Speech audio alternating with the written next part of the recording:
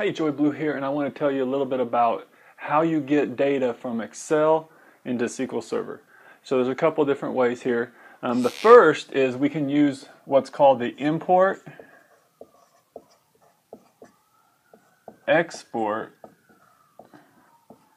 Wizard.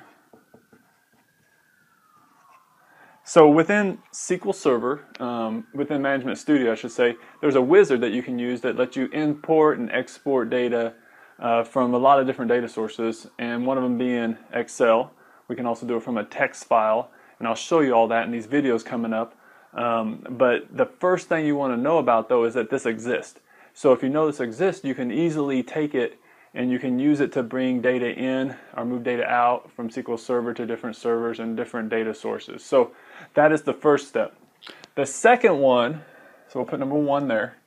The second thing you can do is you can use what's called bulk insert.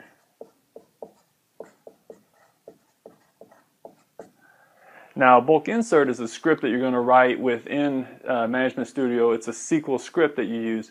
In order to use bulk insert, though, what you're going to have to do is actually have your data translated from Excel into some sort of CSV or text file.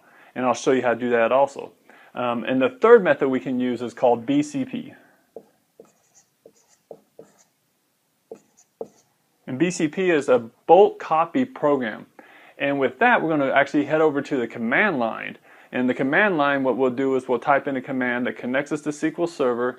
It connects us to a text file, and it moves the data from that text file into SQL Server. So I want to show you all that and some training I have for you. If you look at the videos below, what you'll see is step by step the different types of things I just talked about here.